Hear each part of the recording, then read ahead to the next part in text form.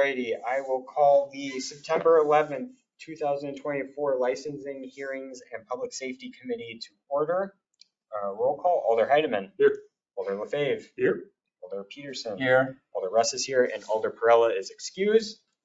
And join me in the Pledge of Allegiance. I pledge allegiance to the flag of the United States of America and to the republic for which it stands, one nation, under God, indivisible, with liberty and justice for all. Alrighty, I feel like we all know each other pretty well.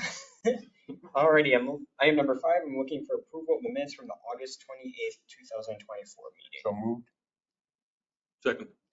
All in favor of approving those minutes? Aye. Chair votes aye, those are approved. Item number 6, general ordinance number 17-24-25.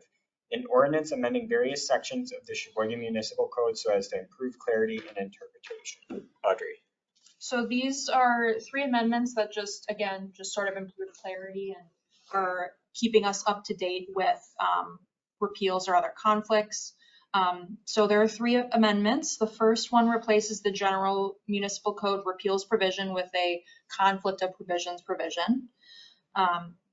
That just sort of states if there's a conflict within the provision, that one can be X'd out and it doesn't really affect anything else. It's much more specific. The second moves that original repeals provision to a different section. It doesn't change anything that was stated in there, just moves it to a different place.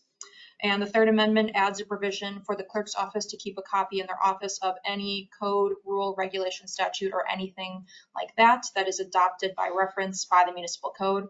Further, it states that any code, rule, regulation, statute, or the like shall be deemed incorporated by the municipal code. And these amendments are best practices recommended after recent litigation in another community regarding the meaning of ordinances when there are potential repeals or conflicts. Alrighty, any questions? Comments? Alder Heidemann. So this came about because somebody else had a problem in their community. So we made the changes to our ordinances so that it kind of falls in line and we're not going to run into any kind of a problem. Exactly. There was a recent, as attorneys, we sort of get updates on things that are happening, and Attorney Majerus got an update on a case that came through and sort of compared to make sure that we're not going to be the subject of litigation in the future. So this is just to keep updated with the outcome of that litigation. And there's no other process that we go through these ordinances other than getting the update as to where we need to make changes to other ordinances. Yeah, so when updates come in, sort of when we see things that we think we may need to change, that's when Attorney Majerus, Attorney Adams, or myself will sort of look through and make sure that we're up to date with those things, make sure we're not unconstitutional or. In this amendment, this is in no way take our citizens,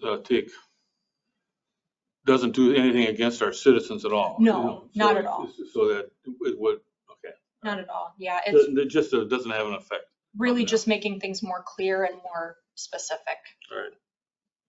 Any other questions, comments? All right, otherwise I'm looking for a motion. I move that we recommend this to the Common Council. Seconded. All right, all in favor? Aye. All opposed? Chair votes aye, that is approved. Item number 7, resolution number 67-24-25, a resolution authorizing the creation of a temporary designated outdoor refreshment area during Riverfest on September 21st, 2024. City Attorney. So this resolution authorizes a DORA for Riverfest, which is to be held on the Riverfront Boardwalk on the west side of the downslope of the river there, on September 21st only, from 11 a.m. to 5 p.m. The resolution further sets out some rules for the organizers of the event between PD and Common Council and other stuff regarding the implementation of that DORA. Any questions, comments? All right, I'm looking for a motion. Move to approve. Second. All right, all in favor? Aye. All opposed? Chair votes aye. That's approved. Item number 8, RO number 53-24-25 by city clerk submitting license applications. Staff's recommending granting the Class B liquor license to Spices of Sheboygan Downtown LLC. The restaurant is called Spices Restaurant and Bar Downtown, and recommends denying the Class B beer license to 1211 Indiana Laundromat LLC, which is the A1 Laundromat. Laundromats, in general, under the Wisconsin State Statutes 125.32 sub 3M, does not allow premises which already have a business on them to have a temporary class, or not, excuse me, not temporary, a Class B beer license. There are exceptions to that, like movie theaters, restaurants, taverns, axe bars. However, a laundromat is not one of those exceptions. So they are not allowed. It's a really brilliant idea, but Any questions, comments? Other Yeah, ideas? this guy owns both properties, right? 'Cause this I is- don't believe so. No, when I was going through the application process, I think I saw different names on Wisconsin Department of Financial Institutions. I thought they were connected, okay. Any other questions, comments, concerns about laundromat? Alrighty, looking for a motion.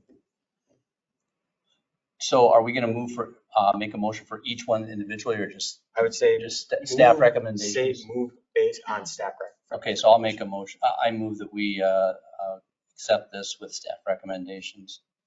Second. Alright, all those in favor? Aye. All opposed? Chair votes aye. As approved. Our next meeting date will be September 25th, 2024. I'm looking for a motion to adjourn. So moved. Second. All in favor? Aye. Chair votes aye. We are adjourned at 4:37. Thanks, everybody.